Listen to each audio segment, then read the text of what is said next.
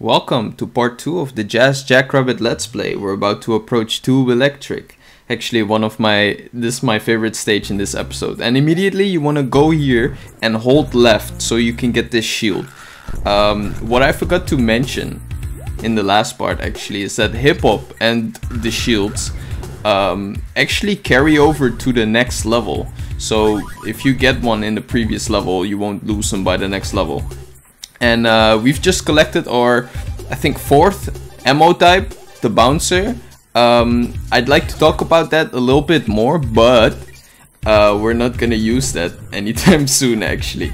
Or, well, we're gonna use that, but later on, so I'll talk about it when we get to it. And this is what we just picked up was the fast fire. That was what I meant at, like, I think it was near the end of the last part. But yeah. What I didn't even, if you lean to the right here, you can get this 1-up. It's only a one and done kinda pickup because these tubes are automated, you cannot go back. But yeah, these enemies here, I think they're called sparks, I'm not sure. In the first game, the enemies don't really have names. I only know the names, I think, from the second game, because the second game comes with an editor. Level editor, and you can make your own levels, but then the enemies have names obviously, so you know which enemies to put in what stage. But yeah, but I didn't even get a chance to talk about the music in the last part. Jesus Christ, this game has an amazing soundtrack. It's composed by Robert A. Allen. I think out of the top of my head, the only other game I can name that he worked on was Epic Pinball, which actually I love that soundtrack as well. It's you can hear when you play Epic Pinball, you can hear that it's the same creator of Jackrabbit. Well, composer I should say, not really creator. And this drop, that's actually kind of a dick drop if you're going for a perfect run, because in this stage, the stage collectible is the graphics gamepad, or like mini gamepads. The thing is, with that drop earlier, you only have one chance to get all of them in that drop, and sometimes you will miss one, and that means you instantly won't get the 100%, the perfect run.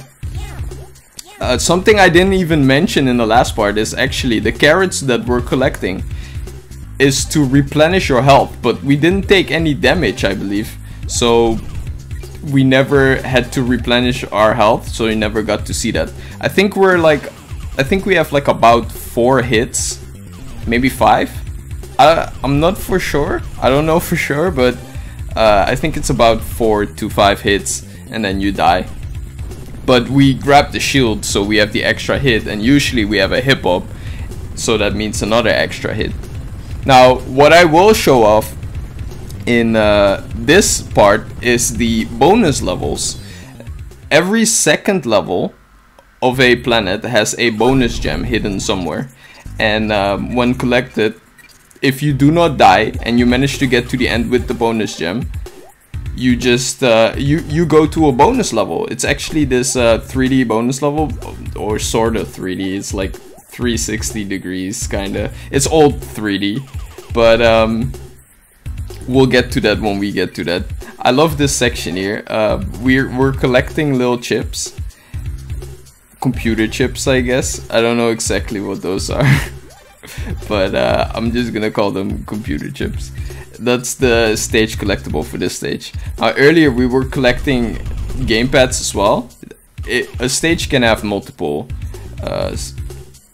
stage collectibles, I guess. Now, funny thing about the graphics gamepad is that's actually one of the first PC gamepads, I believe, and Jazz was promoting it. I think they had like a partnership, maybe, I don't know, because you can order one. If you go to the order info in this game, you can get a graphics gamepad for like $25, I think. I actually own one. and it's actually pretty fun to use, especially with this game. It doesn't have shoulder buttons, that's the only downside for me, but it basically looks like a SNES, like a European, or I should say PAL, a PAL SNES controller.